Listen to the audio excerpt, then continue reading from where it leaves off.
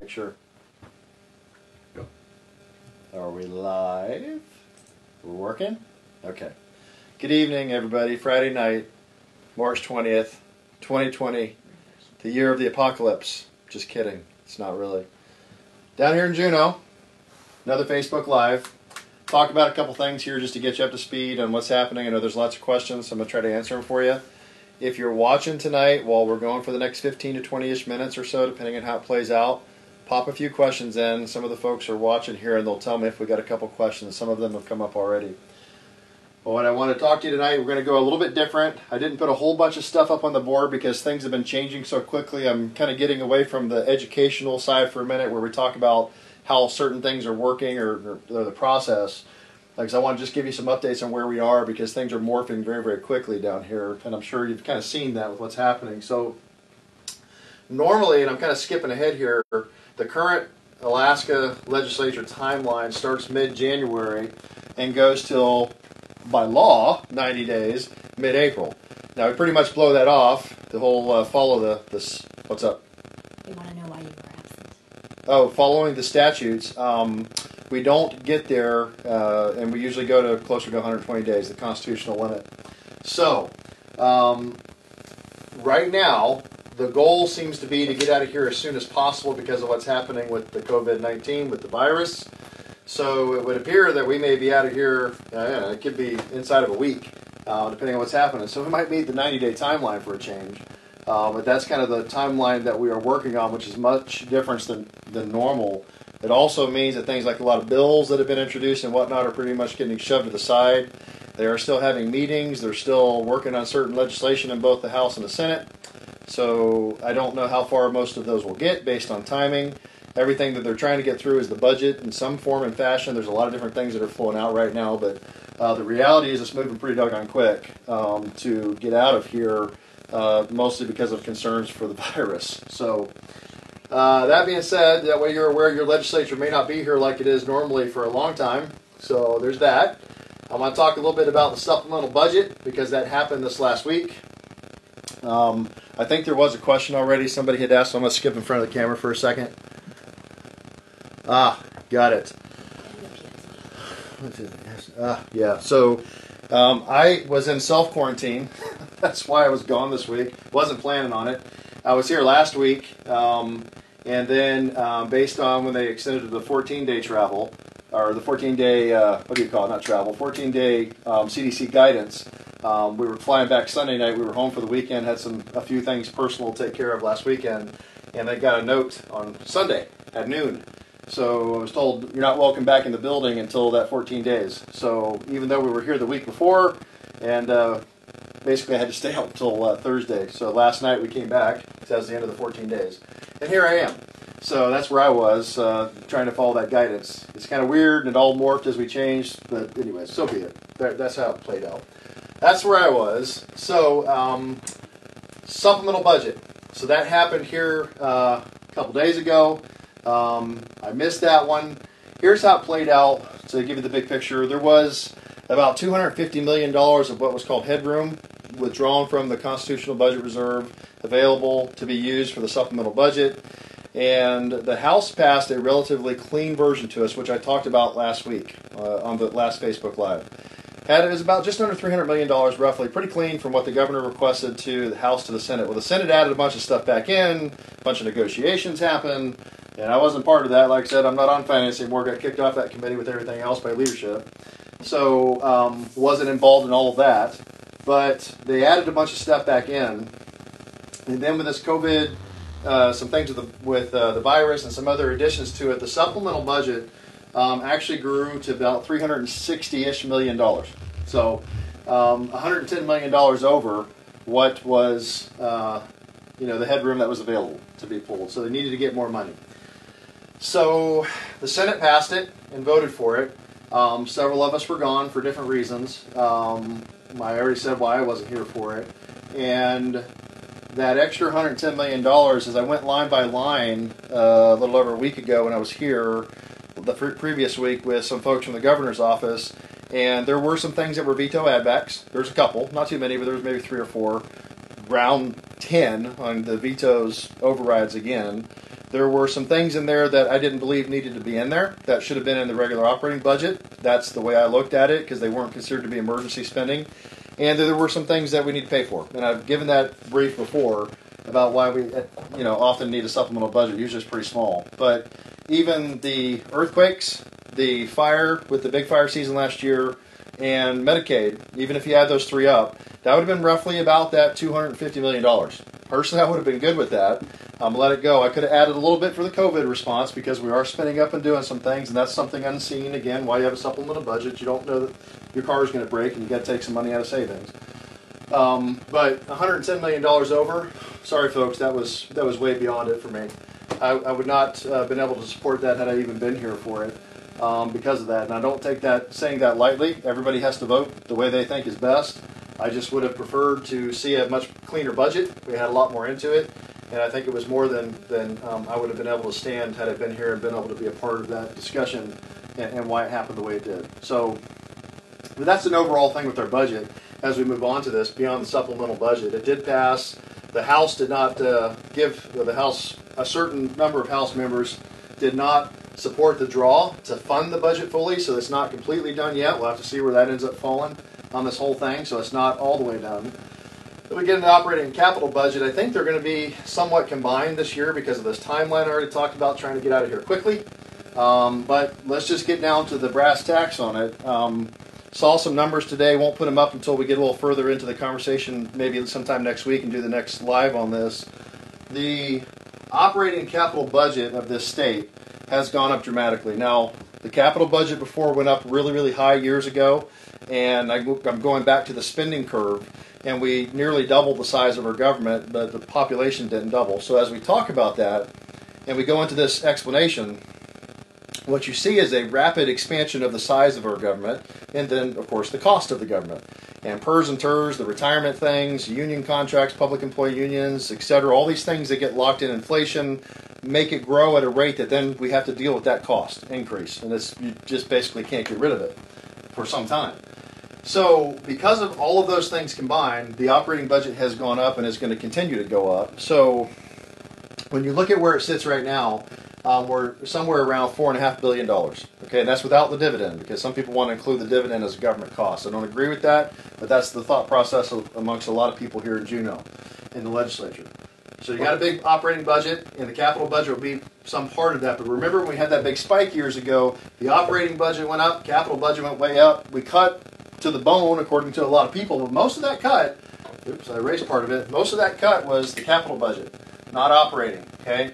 Capital budget can be turned on and off every year, as I go over that again, because it's just writing checks to build bridges and roads and maintain things, etc. But operating budget, you can't get rid of so easy, okay? Because we saw that last year when we tried to do cuts to certain programs. So without going over all of that again, I think what you're going to see is, again, they're going to try to say that the operating budget's flat this year, but the reality is we've got increases to the budget, and it depends on how you look at it. If you say that the dividend is not in it right now, you could almost say it was less, right? So it's sometimes a shell game of the words that are used. You have to be very careful about listening to what a politician tells you about the fact that the government, we're saving money or not spending money, because the reality is it pretty much goes up every year. And remember what I told you before, somewhere between $100 to $200 million, I'm just calling it 150 to be in the middle right now, roughly, of planned increases, regardless of what we do, just based on all those other factors we talked about before. So it's going to go up. There's no doubt about it. And what's missing out of this conversation, frustrating part to me, two things that I've said before. When I look at that curve, if I draw it this way, maybe I'll see that. But you have the spending cap that's like this. You have our spend of where we are now, right, and our revenue coming in, right? So the problem we have, folks, is this right here. You know where we're at. Revenue is here. Spending is here. You got this big gap in here, so-called. Is we're not even having a conversation anymore. It's just dead. I'm not hearing anybody hardly in this building, anywhere, talking about trying to reduce the cost of government at all. Last year I was promised by multiple legislators that, don't worry, Mike, and I've said this before, we're going to reduce it via legislation. Well, I can hear the excuses already. Well, coronavirus, we just couldn't get there. There's nothing you're going to be able to say about it now. It's pretty much dead in the water. But my point is, folks, is that as you look at the budget moving forward, we're going to circle down to the PFD here in a minute. And what's happening on that curve, the problem is that the conversation of reducing the cost of government seems to be almost gone from Juneau. It's just accepting how are we going to pay for the increases moving forward. If that's become the conversation, it's going to be really hard for me to support almost any budget because we've excluded a principal part of this that's critical. How we're going to try to reduce the cost of government, not just let it continue to grow and constrain. And in addition to that, as I had pointed out before, that spending curve that I had over here, we have this really, really wildly high spending curve, and we're not touching the one thing that's going to provide stability moving forward. You say you want to be open for business. You say we want to be good business partners. We want to diversify our economy. And we want to keep oil and gas here for a while, right? Because they're pumping things out for us and still paying a good portion of our bills, nearly half. If you don't give businesses stability by capping how government can grow with a constitutional spending cap, tweaking the one we have and making it relevant, I don't see how you create that business environment, folks. And we're not doing either of those things. We're not talking about trying to reduce the cost of government. All we ever hear the buzzwords, downward pressure. Well, that doesn't work very well because like spring keeps going up and we're not constraining ourselves moving forward. And if we're going to do that, how do I support voting for budgets that are just going to internally go up? And then the discussion is already talking to all the taxes we're going to do to fill that gap. I might as well just take a wheelbarrow and just shovel money out the window because there's nothing constraining us moving forward. I can't support that. That's not the way we need to be looking at this. We're not looking at the whole picture, only parts of it, and only the parts that people want to look at. And I'm sorry, but those of us that were replaced by leadership when they abused their power of the binding caucus and kicked us out of our positions, guess what? The ones that got put into those chairmanships, the rest of them, they do not support this reduction of budget. That's the reality of it. So it's very frustrating because we're not even having the conversation about trying to reduce the budget at all or cap it moving forward. So it makes it hard to, anyways, moving on. Get fired up on that one. So, talked about the timeline. Let's go to the PFD. There's a lot of you asking questions of this one. So, what's going to happen to your PFD? Well, conversations anywhere from $0 to $3,000, roughly the statute. You can be pretty confident it's not going to be $3,000. If I was a betting man, you could go to Vegas tomorrow, except for the travel restrictions on the coronavirus, and I wouldn't bet on $2,000. I will be surprised at this point if we're able to pull off a PFD that's in the $1,000 ballpark, even though that's not what the statute says. Right now, based on numbers, and some of it is beyond our control, some of it are things like where we spent down the constitutional budget reserve, they blew through the $14 billion over the last X number of years. Spending has gone up. We're not trying to reduce spending. We're not capping our rate of growth yet. All those things in there, guess where we are? You look at the PFD, has always been the low-hanging fruit. You take the PFD this year, you add coronavirus and what's happened to oil, which has dropped dramatically. You add the stock market, which has dropped dramatically. You add tourism, fishing, etc. that's going to hurt us coming through this whole thing. Oh, we must have had an earthquake in the table. Almost lost the phone there for a second. Not really. So what's left is we've lost a lot of revenue. So let's talk about PFD related to the permanent fund and to the value. Right now, the value, unrealized gains, remember, this is what Warren Buffett said many years ago. Somebody asked him if he lost in that last big recession. Did you lose any money? He's like, no. And they're like, well, you lost billions of dollars. He's like, no, because he didn't sell anything. He waited for the market to come back up. He still had his money. So remember, when we say unrealized gains, we've lost $8 or $9 billion of value to the permanent fund so far, when you look at everything in aggregate. However, that's because the stock market has tumbled from 30,000 to 20,000. That's expected. Everybody's taking pretty good hits. So, right now, that's where the fund is down quite a bit. But those are unrealized gains. If that comes back up, if the stock market recovers even, somewhat, that will come back up again. So that's one thing to consider. It's not like all is lost, okay? But that does mean the revenue we're going to get from it when the time comes will be less. There's just no way around that. That's the numbers. The numbers, I'll be quite frank with you, I told you guys I'm not going to point punches on you. They don't look real good for this year, and next year is going to be even worse. And when you add the economic impact of what's happened in the virus here in a second, watching our time, it's going to be a tough one, folks. So I'm telling you right now, I'm tying PFD to this other thing here, the stimulus, because I'm even just using the letters. It's such an emotional thing, both in this building and across the state right now. What we need, and I've been asking questions, is we need cash in our economy now because people are losing their jobs. I've got calls about like the entertainment, the fun center, and the movie theaters up in Wasilla, and the ones down in Kenai laid off 100 people Thursday. Got the call directly from the guy that's running it. And bar owners and business owners, it's happening all over the state right now. Thousands of people out of work, losing their jobs. What are you going to do? How are you going to get to the, still pay your bills and your rent and get your kids the stuff they need, pay for food. I mean, this is not a good place right now where we're at. This is tough. So one of the things I would like to do, in addition to everything else that's happening, and people are looking at different options, is a stimulus package, right? But as I've said before, one of the things that's a stimulus package to me is a PFD. Put that thing out right now. We already had a vehicle that the governor, to his credit, filed back in January for what was called the payback of the full PFD for this fiscal year, which would have been about $3,000. We only paid $1,600. The governor talked about it today. I started talking about it last week. Let's get that other $1,300 or so and just frickin' put it out there. Vote on it, get it moving so it's in people's hands. That's the better part of $1 billion of cash in the economy that people need to survive. A family of four, almost $6,000 to help you get through the next couple months. Now add that to the other things the state's doing. The governor's got a $1 billion stimulus package coming with stuff for businesses and other folks, unemployment insurance, etc., to the things coming from the federal government. That hopefully will be enough for people to get by with this. But even then, it's still going to be tough on business owners enough, because if they can't operate, that makes it tough. So we need this in the economy right now, and it's not about the freaking PFD. So you keep talking about the PFD, just stop. It's about getting money in the economy. Cash needs to be in the economy so we can keep this thing from flatlining on us. Because if our economy flatlines on us, we're in even bigger trouble. The virus is one thing, but you add the economic impact, we're in real trouble. We're orders of magnitude worse than anything the virus is going to do to us. This really does become, it's about the economy, stupid, is one of those campaign slogans back in 1992, for those that might remember that presidential campaign. So I believe we need that $1,300 or so in the economy right now and push that thing out. Okay? Now, here's the downside, a couple numbers. And I said we're going to run a little bit long here, but there's a lot to talk about, and we'll try to answer some questions. Is that you have all these competing factors. So anything we take from the permanent fund now, the earnings reserve, if we have an extra draw, will hurt us moving forward. I acknowledge that.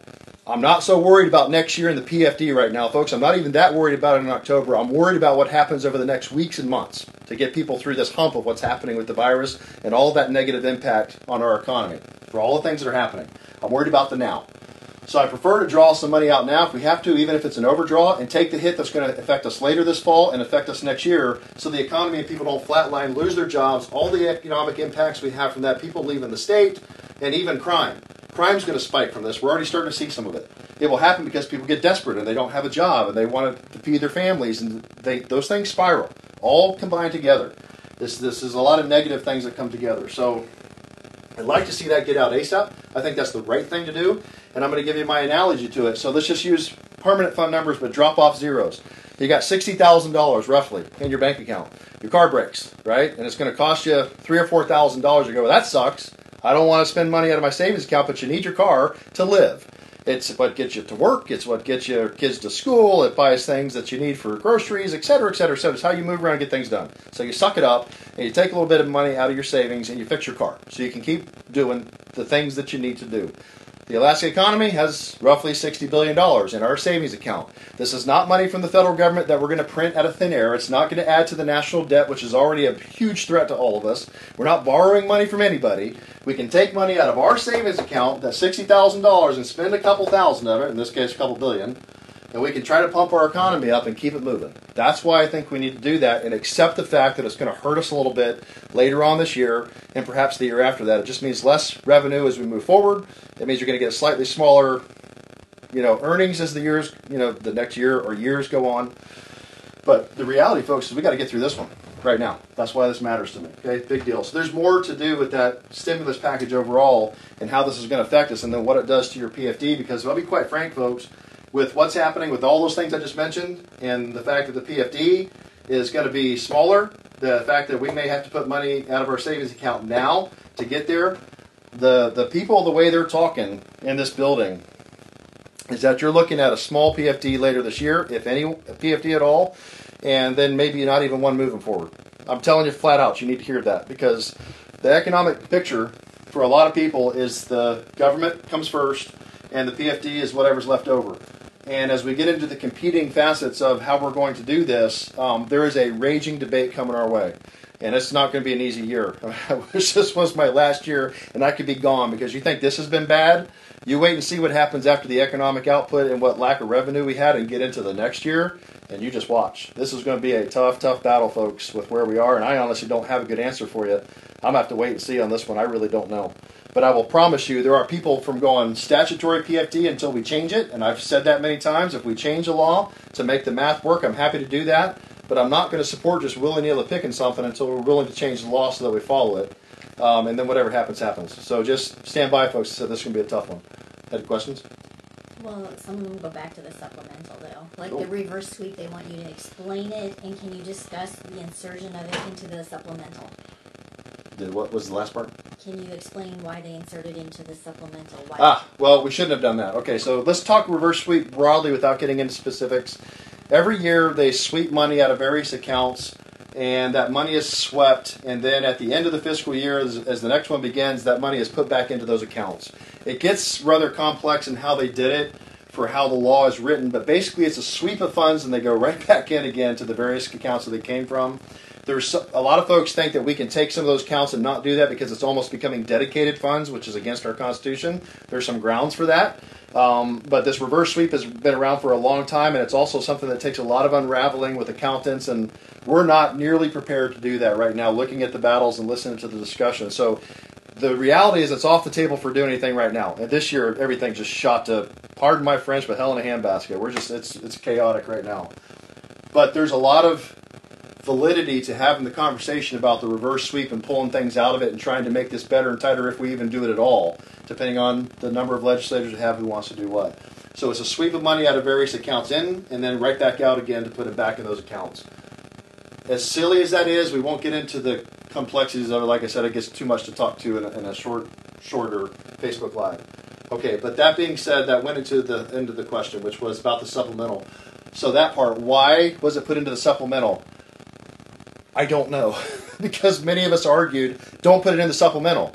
Normally, all that supplemental is you find those budgetary items that you couldn't account for, and you just get some money in there so we can pay the bills that we spent more money on things than we saw coming. That's all a supplemental is supposed to be.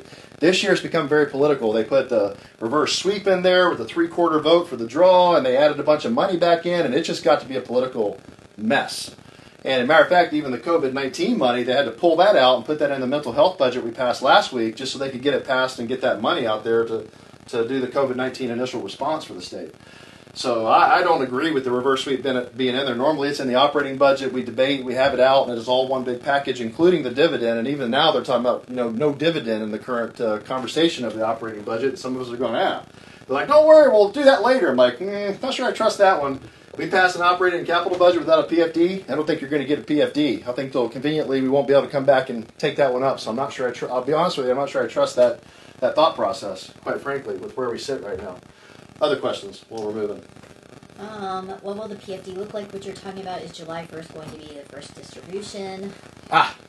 Well, don't know yet. I would like to see the stimulus package of this money already come out, like right now, and we could have this out in very short order if we would actually do it, so that would be good. Whether or not this legislature is going to do that with all of the disagreements, I don't know. So beyond the fact that we could put something out very quickly, I don't know how fast we will do anything, if we can even do that at all. I've even heard some people, which I can guarantee you, they'll try to say that this stimulus package, if we do this, is not, and I'm trying to separate it from the PFD because I really don't care about that right now. What I care about is getting, like I said, cash in the economy. But if you tie it to the PFD, they'll say, well, that's the payback for this year, and nobody wants to do the payback to make it whole for the fiscal year to year. And you go, oh, good Lord, here we go with this whole thing. So this debate is ongoing, folks, which is why I said there's a lot to talk about, but I don't have solid answers yet because we're combining and crushing this all together at the end here very, very quickly. And it's also hard because I'm going to tell you right now, back to staff stuff and this quarantine and throwing people all over the place, I have no staff. I'm staffless right now because my senior staffer is... he's 68 and he had a former heart condition and he's high risk and he was scared to death if this popped, so sent home so he could isolate himself. And then my other one had to go down to Oregon to do some medical tests last week, and so now he's stuck down there because they said if he comes back he can't come in the building for 2 weeks. So you're like, good grief. So it makes it a lot of fun when we're doing through the budgetary items and stuff to try to do this on your own. It's really challenging. So I hope I answered the question. But Can legislatures forbid all rent, mortgages, and bills for Alaskans during this difficult time? I don't know what the governor can do legally to do that without a challenge. And I know those questions are being asked and looked through the legal system. What they are trying to do is a stimulus package like for unemployment insurance, small business loans, getting businesses to be recompensated if they're able to continue to pay their employees, et cetera, et cetera.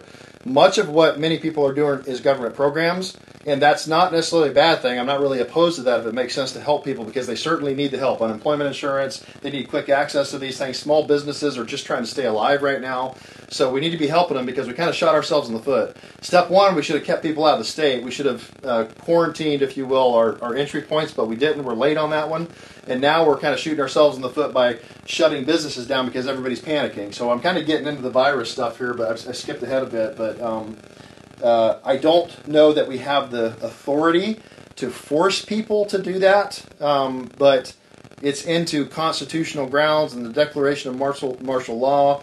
We're kind of in territory that we haven't really seen before, so it's hard to answer some of those questions because many of these things might happen and then be challenged later in the court of law, but it's not going to happen in the short term. So I don't really know the answer to that, and I'm not sure anybody really does. Next question. Will we face a depression or just a recession? Good question. Recession or depression? It's hard to tell based on the actual numbers when you get into Economics 101. I'm not an economist by trade, so I could get some of this wrong. But the recession versus a depression is how many quarters you go with negative growth, and all those things kind of tied into it. If Ed King or somebody's watching, he can certainly correct me, or Bruce Tangeman, somebody, excuse me. But I'm hoping that this is a recession. If we do it right, and we have a quick blip on the virus, and it is able to stabilize out fast enough, like it's happened in a few of the other countries, and it burns through quickly, then hopefully we will be able to recover fast, get tourists coming back up, we can get business moving again, and we don't have a big blip on this. If this goes more than 4 to 6 weeks, this could start pushing us because of the economic depression or recession across the state, and especially if oil price doesn't recover quickly, if the stock market doesn't recover quickly, then we're going to see more quarters of this are probably going to affect us. And it is likely that we're going to look at a lot more negative effects on the economy, certainly than the timeline of the virus itself. So it is possible, but I don't know. We don't know how long this is going to last. If it's faster and we recover quicker and do it right. I mean, right now, for example, we ought to be out there telling people, look, in 2 months, the virus is going to be over. Come on back to Alaska. Everything's going to be fine. We should be sending that message out, and hopefully people won't cancel all their trips, and the cruises will start up again in May, and everything's good. Keep my fingers crossed. But anytime you do this, realize like if a business folds because it couldn't make it through this 2 to 4 weeks time frame, that business may not come back. And those people couldn't get jobs somewhere else because those other businesses are down. So this cascades, and that's the problem with that panic. When we hit, as we're talking virus stuff here, you get people into that panic mode, and everybody sees the one wolf on the cliff, and the whole herd goes, whoop, and off the cliff they go. And that's kind of partially what happened to us right now, and that's what we don't want to do. So I would prefer us to kind of put a wall of separation between Alaska and everybody else and limit who's coming in right now, and then let everybody else go ahead and go back to work and do the things that they need to do as the virus burns its way through our population. The point is you want to have a slow burn so that it doesn't overwhelm the medical system. I've heard estimates from CDC as high as 70% of people are going to get this virus at some point. It's just you don't want it to happen all at once. You don't want a big peak, right? So that seems to be the biggest part of it. We're doing what we're doing now. It's into mitigation. That's the best we can do. And people are pretty aware of social distancing as we're just into the virus stuff now. Do all the normal precautions. Wash your hands. Wear a mask if you need to. Be just common sense stuff. There's no reason to panic still. There's no reason, unless you are older, if you have underlying health conditions, then absolutely isolate yourself. Do what you need to do. Have family or friends bring you the things that you need. Don't go out into the population around Costco or the grocery store or anything else. But for the average population, folks, remember what we're seeing so far, unless the data is changing or they've completely suppressed it, most people are going to be fine. There is no real need to panic on this one, and most people are, at best, are going to have mild symptoms, right? So I give the same thing I said weeks ago, is just be as prepared as you can be. Common sense on this one, stay calm, and I still advocate, I'd like to see businesses stay open. I can't drive the mandates, I don't have that kind of authority, but There are businesses that were calling and asking, can I stay open? And I was like, I sure hope you do, because I don't want to see things full. But at the same time, I've got stories of, directors going to businesses and tell them if they open, if they have a liquor license, they're going to come revoke their license. And it's going to be real hard for somebody to survive and have a business. So we are in some very conflicting times here to try to make this work. Next question. Okay, so on to the virus stuff here. Talked about travel, some updates on what's happening just to get you up to speed on that. The travel right now has been updated as a mandate from the governor's office. And basically they're saying don't travel outside the state unless it's basically almost an emergency. Stay here and do what you need to do. There have been, as of tonight, you may or may not have heard, the shelter in place, I believe, was now launched by the Anchorage mayor, wanting people to just lock down. It's happening in a few states. I know California, and there's a couple others. I think New York did it as well. There's 4 or 5 states that have done it that are basically locking everything down for a couple weeks and just try to let the virus burn out that way. It's choices. People make a choice. So I would highly recommend, though, right now, unless you absolutely have to, don't travel outside the state of Alaska. And I believe we should be instituting something that we should have done weeks ago, which is people coming into the state need to be screened. Thermally checked, and this is what I saw in Asia. It's been happening since the original SARS virus and the rest of it, years and years ago. They do it every day. Come in, you get thermally scanned. If you look good, you can move on. If you pop on the thermal scan, you then go get pulled to the side and tested further, screened, and then get a 14-day questionnaire. Where you been? Make sure we get everything going. I think these are things we need to be doing on people coming in to the state, so that we isolate and either quarantine or force a self-quarantine of those people coming in, because that's where most of it came from. If we'd have done this initially, it could have really slowed down, I think, the introduction of the virus into the state, but we didn't do that. So, like I said, this is lesson learned. These are kind of interesting times and things we haven't seen before. So I would be highly careful about travel out of the state, and then there's hot zones going through Seattle and other places anyways. Watch that. As far as I know, so far, no travel restrictions inside the state, intrastate, that I'm aware of or that I hear that are coming down the pike. I don't think that's going to happen. It could, but I don't think so. And just be careful. Again, traveling and get around big groups and stuff. CDC guide, it's not more than 10 people, social distancing, all that kind of stuff. But just be careful of your travel stuff, obviously, especially just because you don't want to get stuck somewhere if you leave the state. Logistics, same as before, no changes, folks. Just be prepared. Please, please, please do not panic buy anymore. You see pictures of like grandma with her cart running through the store and there's nothing there for her to get and her cart is empty. Why? Because somebody went and bought 50 cases of hand sanitizer and 10 cases of toilet paper. And that will last you for the next frickin' 5 years. What I'm asking you to do is please go get what you need. Give yourself enough to go out, 4 weeks or something, get 2 cases of toilet paper instead of 10. And I know not everybody's doing it, but some people are. And the problem we run into, folks, logistically, is that the logistics system is not set up for that. It is not set up for every family to go buy 10 cases of toilet paper. It's not. That's not. They base what we bring up on the ships on the normal usage of things. And it takes a long time for that logistics system to catch up. So if you take 10 cases of toilet paper, there's 9 other families that can't. And that's my point is, please, I'm asking you, this is back to the whole thing. Don't hit the panic button. You don't need to. Get what you need. Try to be prepared for 4 weeks out, 6 weeks out, whatever makes sense. And then leave stuff for other people. And this isn't a Republican or a Democrat disease here or an undeclared or anything else. This is everybody. So this virus. So help each other out. If you have a lot of stuff and you know people are hurting, reach out to your community. See if there's other people that need toilet paper. See if they need hand sanitizer, food.